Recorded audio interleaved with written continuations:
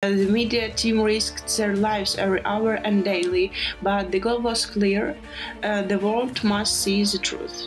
Of course, nowadays in Russia, conspiracy theories, alternative truths, and completely absurdity are presented to the audience under the guise of documentary. Of course, the world cinematic community has finally turned its attention to Ukraine. We are now firmly placed on the world cinema map. Hello and welcome to Ukrainian Flames, a special project by Ukraine Media Centre and NGO Euro-Atlantic Course. And I'm your host, Matt Wickham. In this episode, we discuss Ukraine's first Oscar for the documentary film 20 Days in Mariupol with Dmytro Desiateryk, film critic and journalist, and UCMC's analyst, Anastasia. If you want to learn more about this subject, please continue watching this video and don't forget to press subscribe to our channel so you don't miss out on any of our videos in the future. Our first exit speaker, Anastasia, sheds light on the courageous work of the documentary makers, led by Mstislav Chernov. The film draws on Chernov's daily news dispatches and personal footage of his own country at war, and the filmmakers who risked their lives to document the truth behind Russia's heinous crimes unfolding in Mariupol. Anastasia underscores how Russia has employed cinematic disinformation, manipulating narratives to deceive the audience. Let's take a listen. Oscar for 20 Days in Mariupol is essential because every voice of truth is critical when we speak to the world's auditory. There are facts on our side, and truth was not given easily. As the theme of the film were trapped in Mariupol, surrounded by Russians occupiers during the siege of the city in 2022. In those conditions, they continued to record on camera and document the crimes of the Russians. The documentarians managed to send about 10%, only 10% of the filmed materials from the only point in the city where with a mobile signal. The team took out 30 hours of video through the humanitarian corridor. The media team risked their lives every hour and daily, but the goal was clear: the world must see the truth. And the world has seen the truth, and the Russian propaganda reaction began quickly. The main narrative about 20 Days in Mariupol is that the film is a lie. However, we know who has used the film industry for 2 years now to reinforce the alternative reality. Russian films such as Witness are a great example of this. Another narrative, which improved by Medvedev, for example, is complaining for even more distribution of pseudo-documentaries among Russian and international festivals and filming even more. Of course, nowadays in Russia, conspiracy theories, alternative truths, and completely absurdity are presented to the audience under the guise of documentary. The Time of Heroes festival, for example, which took part in February 2024. Its festival shortlist includes the film The Armed Barons of Ukraine, in which the authors investigate the smuggling of weapons supplied by the West to Ukraine to hotspots worldwide. Just absurdity. And the Russia has tools to discredit film produced by Ukraine, 20 Days in Mariupol, unfortunately, and often these tools are living people, are human beings. In particular, they use Mariana Vyshemirska. Another name is Podgurska, Mariana Podgurska.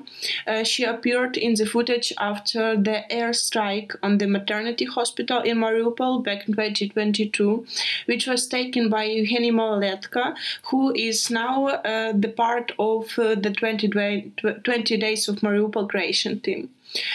In general, Mariana is an example of a victim of Russian regime. The woman was a blogger, then came under fire and in famous pictures. and Russian propaganda took her hostage.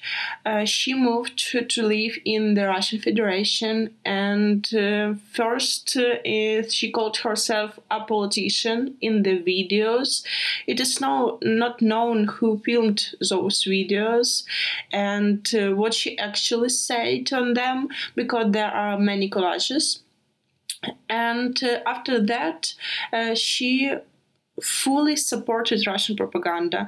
She supported Vladimir Putin as a candidate for president election of the Russian Federation.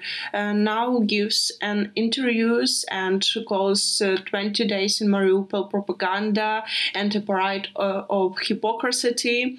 And it's a pity that young woman is being used so clearly. Before the war, she ran a blog about cosmetics and motherhood and was a model. And now she runs a channel where she seems to write analysis on the topic of Avdiivka, talks about the alley of angels of Donbass and other things that could write any odious propagandist. And it's just sad that real human being becomes tools in Russian propaganda, tools which help Russian alternative reality have a chance to be believed in. We asked Dmytro Desiateryk, film critic and journalist, how he would characterize the competition and Ukraine's efforts to win an Oscar, and whether Ukrainian films before 20 Days in Mariupol were ever considered competitive in the international arena. Let's take a listen. Ukraine is doing what it can, of course. As far as I remember, an Oscar nomination has become a noticeable factor in the Ukrainian film industry since 2014, when there was a famous scandal with the nomination of The Guide and the non-nomination of The Tribe. Then the Oscar committee was dissolved and reformed. Certain rules for electing its members, nominating films, etc. were introduced. So this has been ongoing for the last 10 years, and every year the Oscar committee nominates films from Ukraine for the Oscars. Another thing is how effective it is. This is a question not for the Oscar committee, but for the international competition for this award. In my opinion, Ukrainian films have been more or less competitive for the last 10 years. For example, I'm still sure that in 2014 we missed a good opportunity to get at least the first Oscar nomination in the history of Ukrainian cinema, if we had sent not The Guide but The Tribe, because The Tribe was very interesting and original, had a lot of international awards and was noticed by the international film press, and it could have made it to a shortlist and maybe even a nomination. Whether it would have received an award is another question, but then it would certainly have been a breakthrough. But what happened, and I was in the Oscar committee for 6 years in a row. If not every year, then every few years, we have a full-length feature film or a full-length documentary that had a chance to reach a certain level in this award. But Ukrainian cinematography, as a film industry, as a phenomenon, has emerged really over the last 10 years. Before that, we had a post-Soviet crisis situation, and we had no time for the Oscar. This is a separate topic that can be talked about for a long time. In any case, in the last 10 years, there have been films that could pass, but in order for it to be noticed in such a tough competition, and the Oscars is a very tough competition, there are a lot of contenders, a lot of countries and directors. To be noticed in this fight, you have to be noticeable. People have to get used to you, so to speak, to your existence. And here, of course, we are all in many ways just one of those Eastern European cinemas that exist somewhere, do something, but do not affect the world altogether. So we had to pay a big, even I would say terrible price to ultimately get noticed. But that's another issue. Dmytro delves into the significance of offerings to the prestigious American Film Academy, emphasizing the value directors and films bring to the Oscars. Through an exploration of 20 Days in Mariupol, he unravels the unique blend of reportage and thriller elements crafted by Chernov, delving into the film's intricate narrative structure and the emotional resonance it evokes amidst the backdrop of Russia's full-scale invasion. Let's take a listen. At the Oscars, as everywhere perhaps, the award given by the American Film Academy is undoubtedly the most prestigious in the world. However, what is important is what a director, a particular film, or a certain film industry can offer to the Oscars, that is, to the American Film Academy. The uniqueness of 20 Days in Mariupol lies primarily in its absolute reportage approach, meaning a film made by reporters combined with an active lyrical hero. This is indeed a contentious blend that could have easily marred the film in less capable hands.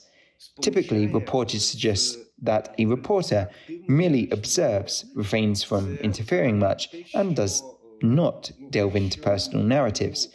However, here something different unfolds. Mstislav Chernov not only portrays the story of a city ravaged by Russian invaders, but also introduces a storyline reminiscent of a thriller, even a struggle of the film crew for survival and the transmission of information. We witness not only the destruction of Mariupol, but also find ourselves emotionally invested in the fate of the film crew. At the outset, a plot hook is introduced when 2 Russian tanks appear, firing and targeting the houses near the hospital where the crew is stationed. We are left on an edge, uncertain about their survival or potential capture. Even though we know that they must have survived if the movie was completed, the tension is palpable. Thus, there emerged 2 storylines, that of the city and that of the film crew. The third storyline is Mstislav Chernov's first-person off-screen narration. He shares not only what was witnessed, but also his experiences, reflections and thoughts on what he will tell his children and his efforts to halt this madness. He embodies the lyrical hero who remains ever-present, infusing the narrative with his emotions and perspective. These 3 storylines intricately weave together into an inseparable whole, showcasing a compelling approach that is not often encountered. While it may appear simple at first glance, it takes immense talent to blend and construct 3 such plots into a coherent and impactful narrative.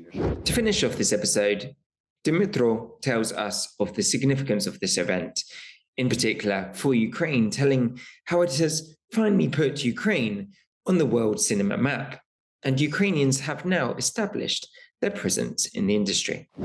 Of course, the world cinematic community has finally turned its attention to Ukraine. We are now firmly placed on the world cinema map. We are no longer a blank spot. With an Oscar-winning film, we have firmly established our presence. This recognition signifies more than just noticing the film. It signifies noticing us as a nation. This is an immense boost for Ukrainian cinema. With an Oscar under our belts, we have a clear direction for our efforts, an incentive to strive for greatness. This approval extends beyond Chernov. It's a validation for all of us. Thus, I believe it will serve as a powerful emotional and moral stimulus, particularly for Ukrainian documentaries, to further develop, experiment, explore new forms, and find innovative ways of resistance. Undoubtedly, it's a significant, motivating factor. You've been watching the special project by Ukraine Media Center and NGO Euro-Atlantic course dedicated to the Russian-Ukrainian war, Ukraine in Flames. In the description under this video, you can find information on how you can help Ukraine fight Russian aggression. If you find our work useful, please like and share this video. Slava Ukraini!